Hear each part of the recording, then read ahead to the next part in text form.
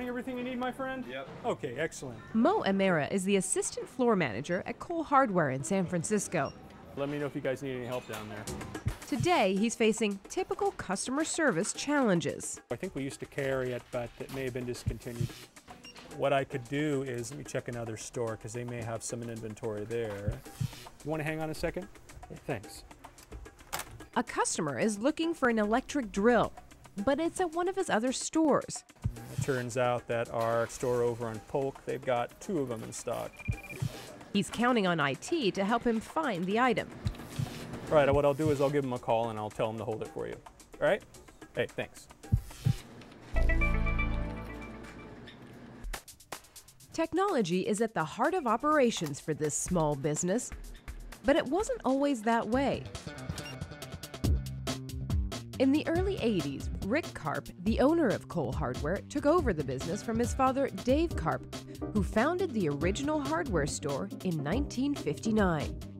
I was looking for a hardware store, and a fellow in a plumbing wholesale house called me up and said, "Dave, there's a store on Cole Street that I think you and your wife, Margie, can make a go at." My son Rick started when he was 12 years old and he never left. But his son wanted to modernize the hardware store, Just these 2 for you? Yeah. adding technology to help organize the business. The business has changed tremendously. I mean, at that time, my dad was running the store as a one-person band, if you will. And at what point did it stop working well? I think it stopped working well when his little kid came into the business and said, "I don't want to live like this." Since taking over, Karp has implemented a number of tech solutions to meet his business needs, ones that weren't available in the 60s. And what kind of finishes you want on that? Keeping track of inventory was the biggest challenge. Nothing, everything's 48. So they started implementing software to help catalog thousands of items across the supply chain. We have probably about 45,000 different items in the store here, and just to manage the inventory alone without a computer system would be sort of a nightmare. Today, the inventory system has helped the business optimize and grow from just 1 store to 4 throughout the city of San Francisco. One of the ways Cole Hardware is able to keep track of glue, sealant, and duct tape across all 4 stores is by using these handheld scanners. Well, you got to break old habits. Robin Miller is Cole Hardware's IT manager. The employees use these, they walk around the store with them, they scan out locations. We also do cycle counting with them to keep our inventory counts accurate for inventory valuation. And the other thing they can do with them is when they move merchandise around, put where the location code of the merchandise is.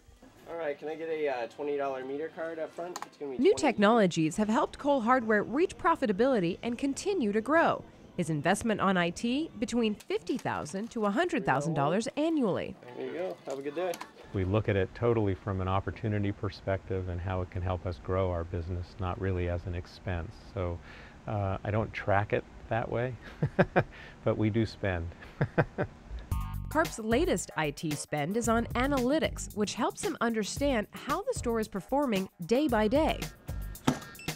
So this screen here is one that I look at every day. It shows us on the top what all 4 stores did in sales yesterday compared to the same retail day last year. And then this is the same thing, but a month-to-date comparison and a year-to-date comparison. And it's just a nice snapshot of the health of the business, if you will, in terms of what's coming in the front door. Karp doesn't have grand ambitions to take on Home Depot. It's exactly the opposite. Thank you very much. No desire to be a replica of a big chain like that. I think our niche is San Francisco specific, and whether we'll grow or not is a big question mark. But we have a wonderful management group within our business that is ready to take on challenges.